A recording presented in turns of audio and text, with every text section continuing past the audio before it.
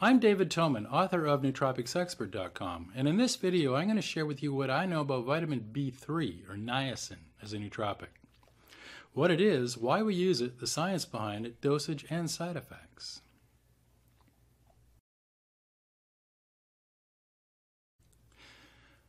Vitamin B3 or nicotinic acid is a precursor to the coenzymes NAD and NADP.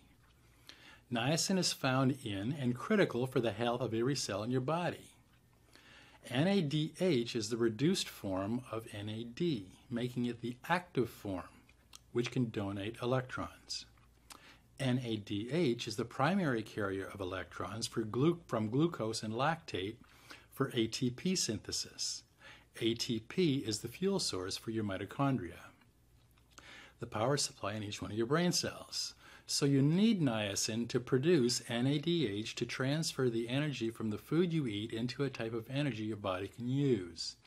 Niacin naturally occurs in foods like eggs, fish, meat, milk, peanuts, mushrooms, green vegetables, and yeast.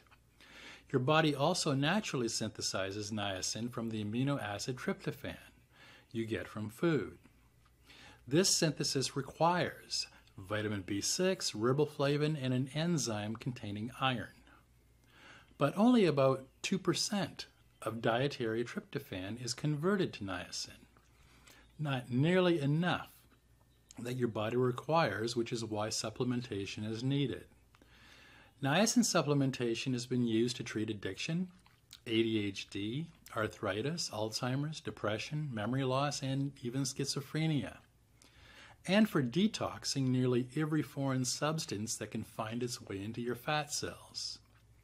As a nootropic, niacin helps boost cognition, memory, and neuroplasticity. Well, first, niacin increases cellular energy. Niacin is a precursor to NAD. NAD acts as an electron carrier, meaning it can accept and donate electrons to various enzymes involved in energy metabolism. NAD is transformed into NADH. NADH then donates its electron to the electron transport chain where a number of ATP molecules are formed. Using niacin as a supplement increases the available NAD molecules that can take part in energy metabolism and increasing the amount of energy in each cell. By providing the means for ATP synthesis, niacin is involved in cognition, focus, concentration, memory, and processing speed. And niacin plays an important role in mediating brain aging and tissue damage, even decreasing the damage caused by strokes. Now, researchers at Massachusetts General Hospital in Boston study the neuroprotective effect of CoQ10 and niacin in mouse models of Parkinson's. Impaired energy metabolism has been associated with some of the symptoms of Parkinson's. Researchers administered MPTP, which is a poison to neurons. It disrupts the energy metabolism of neurons that release dopamine. The affected dopamine cells are also unable to release much glutamate, which results in decreased dopamine in people with Parkinson's. The combination of CoQ10 and niacin protected against both mild and moderate dopamine depletion. The researchers concluded that CoQ10 and niacin improves mitochondrial energy production. In the second way, niacin increases brain-derived nootropic factor, or BDNF. BDNF has been termed miracle grow for the brain. Higher levels of BDNF have been associated with increased intelligence, mood, productivity, and memory. Researchers at Henry Ford Hospital in Detroit tested the hypothesis that niacin could increase synaptic plasticity and axon growth in stroke patients. In this case, they used male Wistar rats who were purposely given a stroke and then treated with extended-release niacin, a product called Niaspan, for 14 days. Niacin increased synaptic plasticity and axon growth as a result of restored BDNF. Another study published in the Journal of Clinical Endocrinology and Metabolism showed that niacin stimulated growth hormone.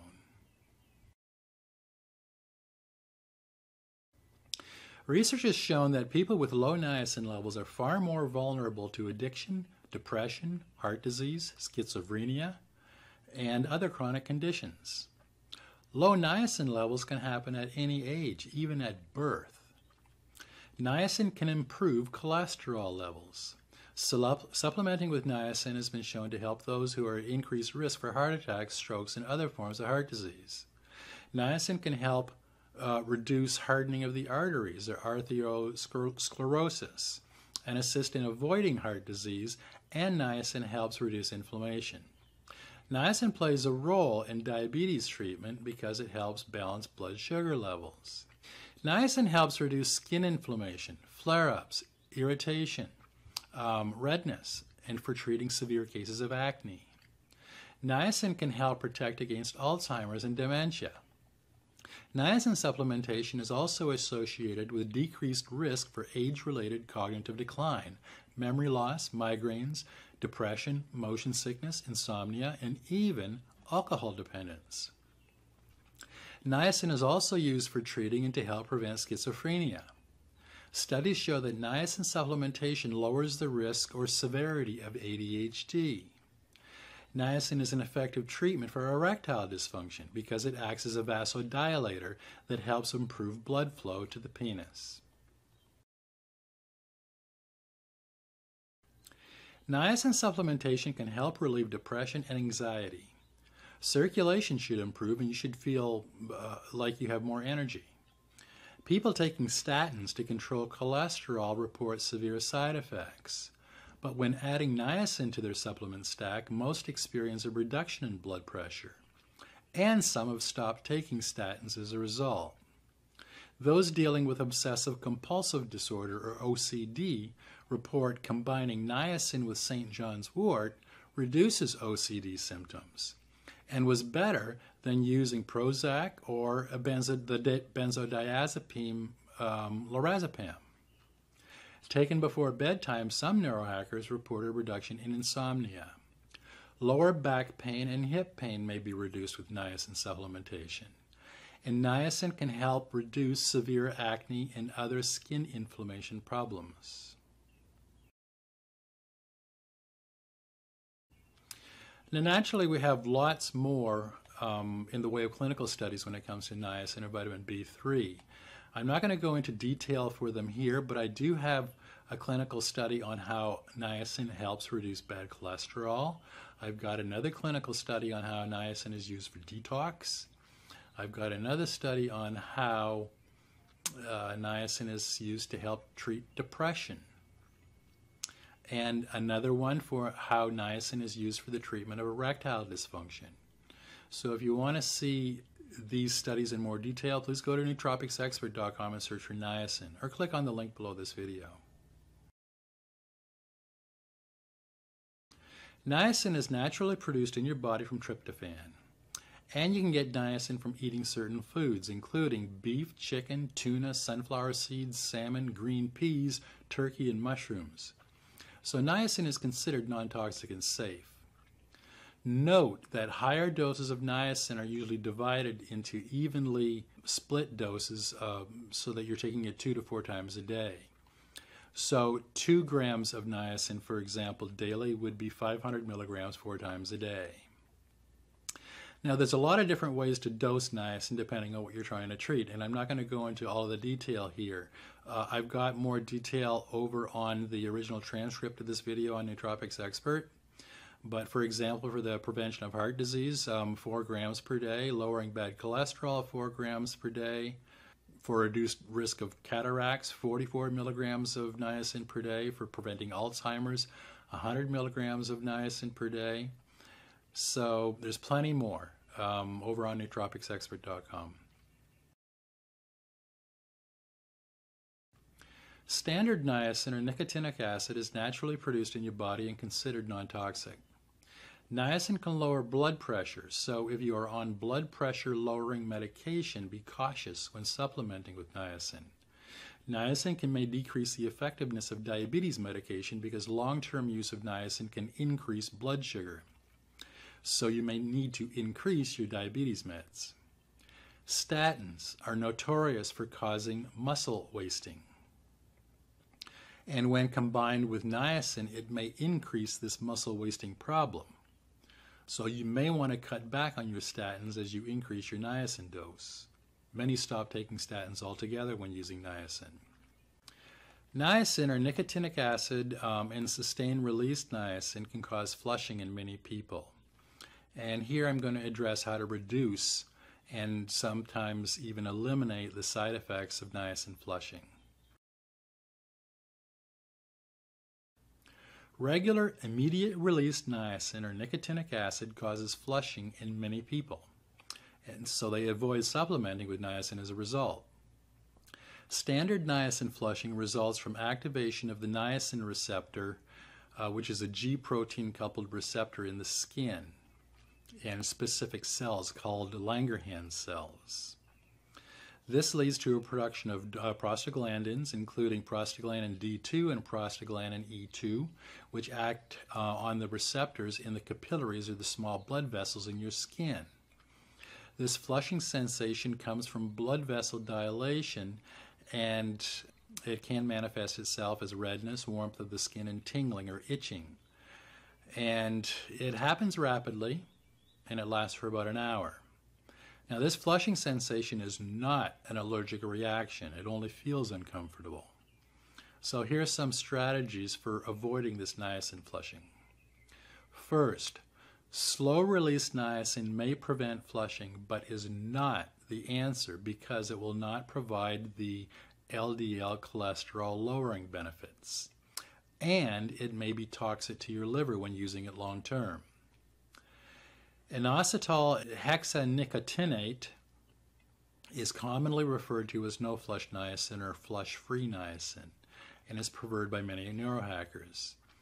Now, even though I've seen a couple of clinical studies claiming that this version of niacin has no effect on lipid profiles when it comes to cholesterol, when you read the user reviews, they consistently report exactly the opposite, that it does help lipid profiles and cholesterol levels. They do not experience flushing when using IH, even at high doses. And their cholesterol and triglyceride levels all benefited at the same time within a healthy range. A newer version of the extended release niacin called Niaspan does produce some flushing effect, and has been shown to have the same effects on good cholesterol and triglycerides as instant release niacin. Niaspan is prescription only and is now available as a prescription generic drug at lower cost.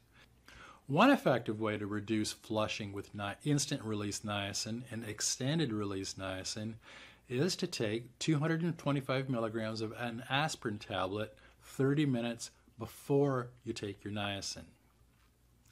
And you can also try splitting your dose of niacin into smaller doses and take it throughout the day.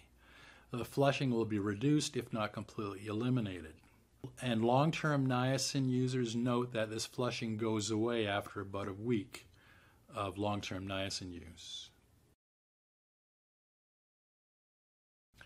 Vitamin B3 or niacin is not stored in your body and must be ingested daily from food or as a supplement. Niacin as a supplement comes in several forms. First, there's niacin or nicotinic acid, or the free-form nicotinic acid. Even at larger doses of 3 or 4 grams are nearly completely absorbed by the adult body. This version causes flushing above 50 milligrams, which can be avoided. A little bit earlier in this video, we talked about side effects on how to avoid this flushing. Doses above 1,500 milligrams per day of this version of niacin can be toxic to your liver. And then we have niacinamide, which has a similar profile to that of free-form niacin, but unlike free-form niacin, does not produce this flushing effect. But doses above 3 grams per day can be toxic to your liver. And then we have slow-release niacin, which is nicotinic acid using an ion exchange or wax matrix developed to slow the release of niacin to avoid this flushing effect. Liver toxicity has been shown in doses above 500 milligrams of extended release niacin. And then we have inositol hexanicotinate, or IH, which is extended release niacin, and it's sold as flush-free niacin, and has 6 molecules of niacin covalently bonded to 1 molecule of inositol. The IH version of niacin does not produce a flushing effect, and studies show that an average of 70% of the dose you take gets absorbed by your body. Now, studies show that the benefits to lowering bad cholesterol with the IH form of niacin are not nearly as effective as free-form niacin. But user reviews are the opposite to these clinical findings, and no toxicity is associated with high doses of IH. And then there's a brand called Slow Niacin, which is sold over the counter, and Niaspan, which is an extended release niacin formula sold as a prescription drug. Now, note that both slow-release niacin and extended-release niacin, or inositol hexanicotinate, are marketed and labeled as flush-free niacin, but they are not the same, and you should avoid slow-release niacin. They're 2 different things. Slow-release niacin causes liver toxicity at relatively low doses and does not provide the lipid balancing effects like free-form niacin and extended-release niacin.